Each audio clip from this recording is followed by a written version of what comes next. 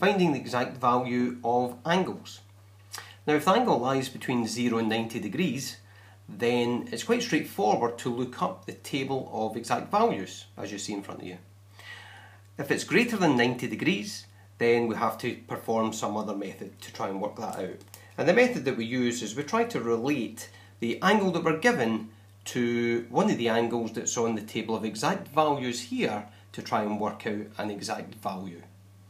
I use the cast diagram for that. Let me show how the cast diagram is made up. Okay, what I have is a series of curves here, the red curve being the sine, the blue being the cosine, and the green being the tan curve. And what I want to do is just to relate that back into the cast diagram so that you know where the cast diagram comes from. Now first of all, what I'm going to do is I'm going to split this diagram here, the graphs, up into quadrants, so I can relate the quadrants back to the cast diagram. So there's the quadrants there. This one here, quadrant 1, quadrant 2, quadrant 3 and quadrant 4.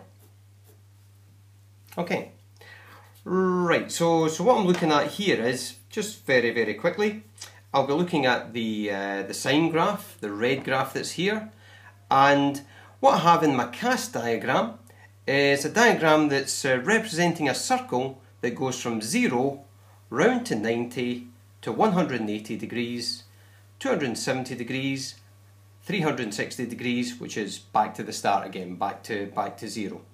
And what I'm going to do is I'm going to relate the cast diagram to the diagram that I have opposite here. Right, looking at the sine graph, I can see that the sine graph in this first quadrant here is positive, it's above the x-axis. So I can say here that sine is positive. If I look in the second quadrant, I can see the sine graph is still above there, so the sine is still positive here in the second quadrant. Now when I get to the third quadrant, the sine graph goes underneath the x-axis, so the sine is going to be negative. And again, when I look at the fourth quadrant, the sine graph is negative there. If I now look at the cosine graph, the cos graph here, I can see that in quadrant 1, the cosine is positive. If I look at it in quadrant 2, well, it's going underneath, so that's going to be negative there. So cosine is negative here. It's still negative in quadrant 3. And then when I get to quadrant 4, it then appears above the x-axis and it's positive here. So cosine is positive here.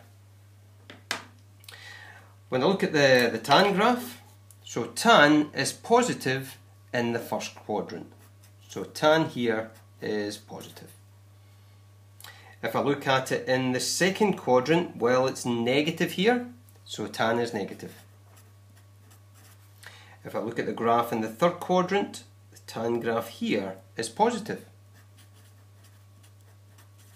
And finally, looking at the fourth quadrant, the tan graph here is negative. Okay, so what I'm going to do from this part here, I can see that all angles up here are positive. So I'm going to say that that's going to be A for all. In here I can see that it's only sine that's positive here.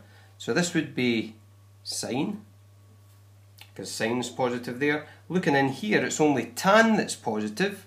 So this will be T.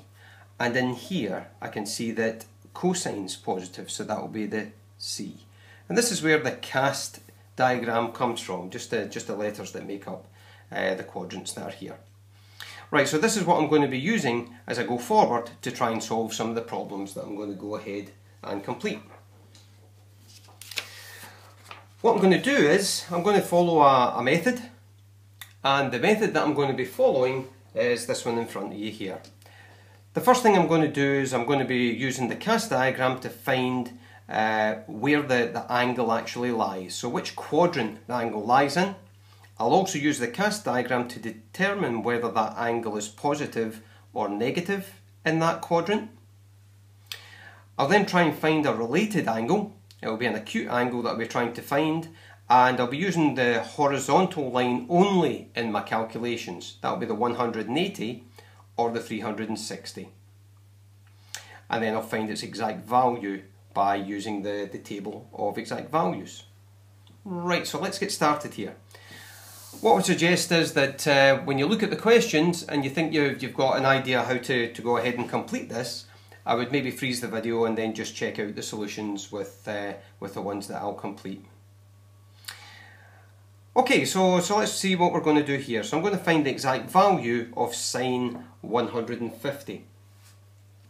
So the first thing I'm going to do with that, I'm going to draw down the cast diagram. So that's the all sine tan cos.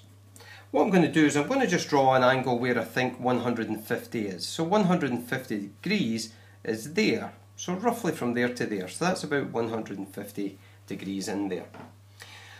So I'm looking for the sine of 150. So I know that in there, that's the sine quadrant, so sine is positive in there. So I can say that sine is going to be positive, and I'm going to try and find the acute angle in here, and it's this one here that I'm interested in, that angle.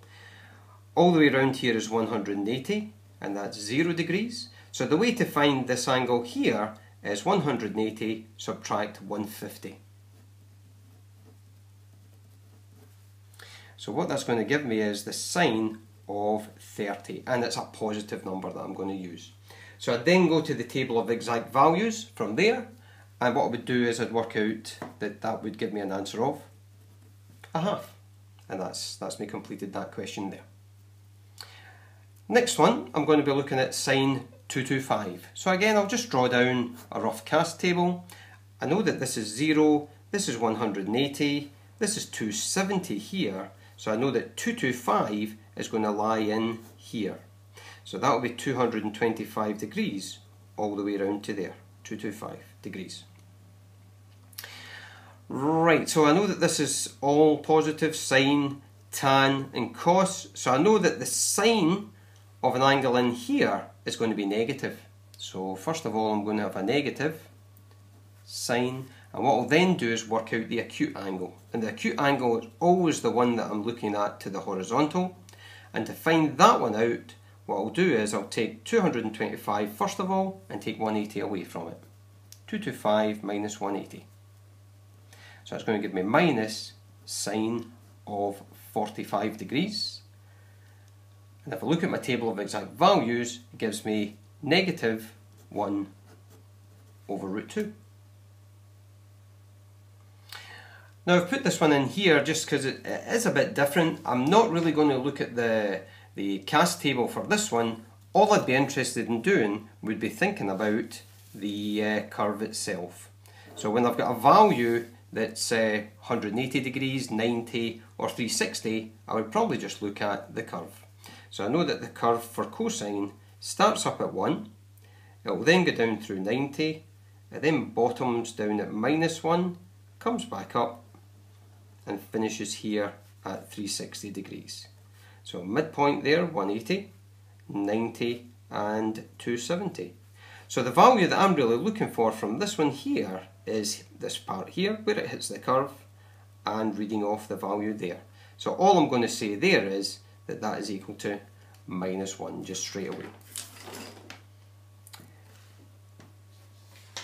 Okay. One other kind of example that I'll do for you is a negative angle that I have here. So it's minus 45 degrees. So it's the cosine of minus 45. Now the way I would approach that one is, first of all, if I draw down my cast diagram, I'm going to draw minus 45 degrees. So if I start at 0 and I go backwards, so I'll just draw down there an angle of 45 degrees that would be sitting in there. Okay, and I've just gone in the negative direction. Right, so what I could think of that as being, this angle all the way around here, because that's the normal way that we would go to look at these angles. And that angle there would be 315 degrees. Just 360 minus 45. So what I could say is that cosine of minus 45 is just the exact same as the cosine of 315 degrees. Right, that doesn't really help me because that's not in the table of exact values yet. So I know that this is all sine, tan and cos in here. So cos is positive, so it's going to be a positive angle that I've got. And I'm just going to do the working, although I know that this is going to work out to be 45 degrees. So 360 to get this acute angle in here. 360 minus 315, so cosine of 45. So I can see there that the cosine of minus 45 is the same as the cosine of 45, because it lies in that quadrant. And the cosine of 45 will be 1 over root 2. Okay, I will freeze the video if you know how we're going along here, and what I'll do is I'll do the solutions as we go forward. I've got another 5 of these answers, so you get 5 chances to try and show that you can do this type of work. Okay, here's the answers. Same as what I've done before, the CAS table, all sine, tan, cos. 150 degrees is sitting in about here somewhere. I know that's 150 in that direction. 150 degrees. Remember that's 0, that's 180. Right, from there I can see that's in the sine quadrant, and tan is negative in there. So I'm going to say that that's going to be minus tan of an acute angle. And the acute angle I'm interested in is this one here. So that's 180 minus 150. So I've got minus tan of 30 degrees. And when I look at the table of exact values for that one, I've got a minus, the minus sign there, and it's 1 over root 3. Looking at cosine 120, all sine, tan, cos, 120 degrees, still in this quadrant here, whoops, still in there. That angle there is 120 degrees.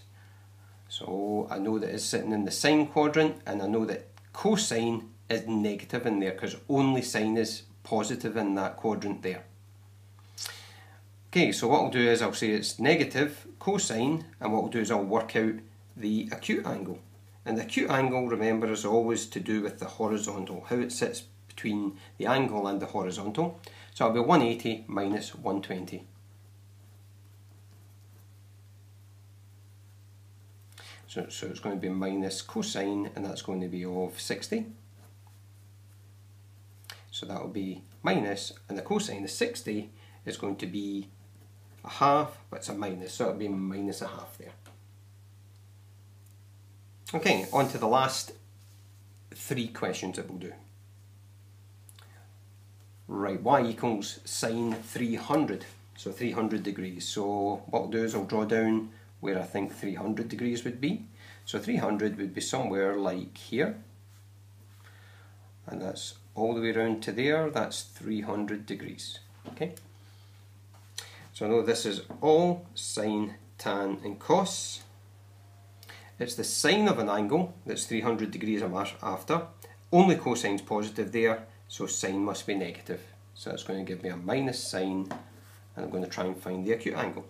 So the acute angle is going to be this angle in here, this wee angle there, and that's going to be 360, which is here, subtracting 300. So I'll give you the minus sine of 60 degrees. If I look at the table of exact values for that one, I'm going to have a minus sine. Sine 60, it's root 3 over 2 from the table of exact values. On to tan 135. Same again, just draw down an angle, the CAS table, and we'll put the angle in. So the angle would be lying, I know that that's 0, remember that's 90, that there is 180, so the angle must be lying in here, in this quadrant here. So 135 would be about here. So that angle there is 135. Right, so what I'm going to do again, I know that all sine, tan, cos, so that sine is only the one that's positive there, so tan is going to be negative. So it'll be minus tan of the acute angle. And again, the acute angle's in there, 180 minus 135. Which is minus tan of 45 degrees. And if I look at the table of exact values for that one, I'll get minus 1, the minus from there. Last question here, we've got the cosine of 210. Cast diagram drawn down, all sine tan cos. 210, well there's 0, there's 90, there's 180, there's 270, and then that's back to 360. So I know that 210 is going to lie in here. So all the way around from there to there, that's going to be 210 degrees. So I know that tan is positive here, cosine is negative. So it'll be a minus cosine, and I'll get the related angle from here, which will be this one that's sitting here.